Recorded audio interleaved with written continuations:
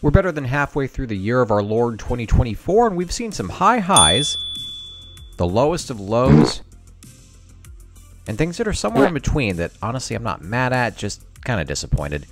Welcome back, club members. It's been a long time, and I'm sorry for the wait. While doing dad things and working, I decided to save my pennies and get a Steam Deck, a beautiful, sleek, sexy hunk of handheld that has been doing the heavy lifting of all the games my middle-aged laptop, like my middle-aged body, tends to struggle with.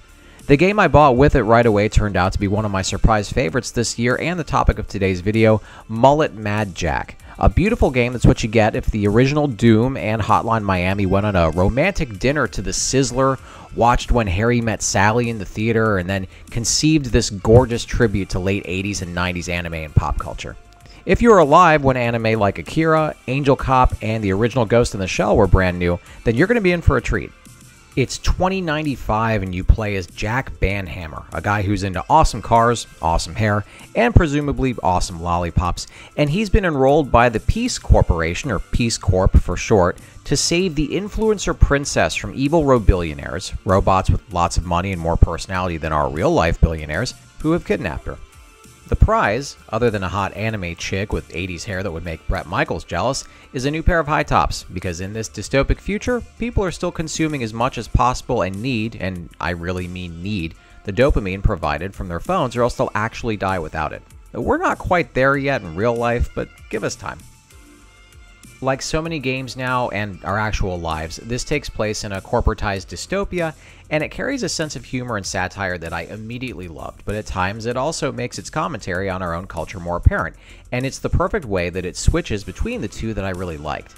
Many times it doesn't take itself too seriously, and Jack will spout off one-liners while blasting robots, and then at points the game will make a statement about consumerism and just the general shittiness of things that hits close to home, and it kind of makes you think and reflect.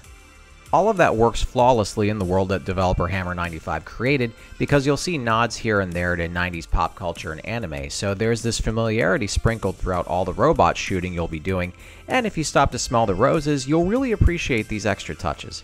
You'll see lots of neon lights and vibrant colors with robot blood getting splashed across them, things exploding all over the place, and if you're one of those people that shouldn't be playing games because you'll have a seizure, then you're going to be swallowing your tongue and soiling your pants in no time flat as the action starts to ramp up. If you're like me, that's just a Wednesday afternoon. And the action in this is simple but moves at such a breakneck speed that you barely have time to think through many of the levels.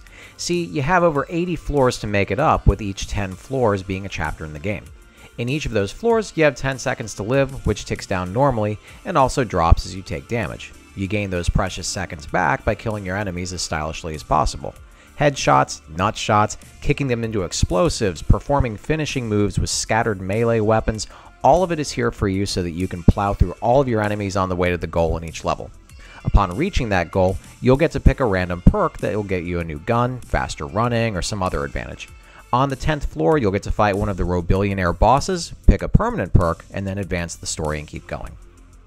Where Hotline Miami's top-down view rewarded fast reflexes, but also allowed you time to plan out how you were going to take out all your enemies in one long, gory combo, Mullet Madjack is first-person. It doesn't let you get an overview of your environment, and just wants you to find your flow in the gameplay.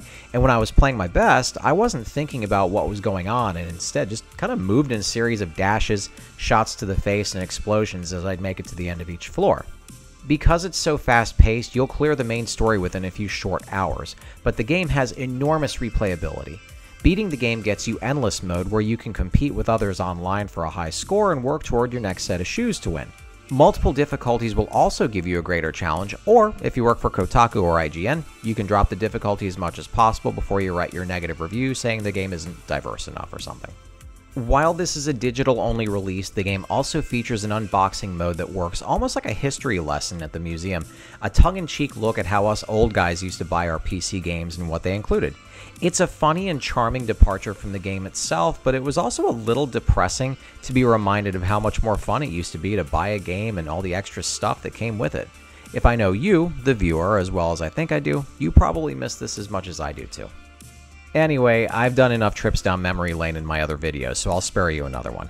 But Mullet Madjack is an awesome game that plays like an indie game from 2024, but also looks somehow like it belongs in the late 80s and early 90s, if things were even capable of looking as sharp as this that long ago.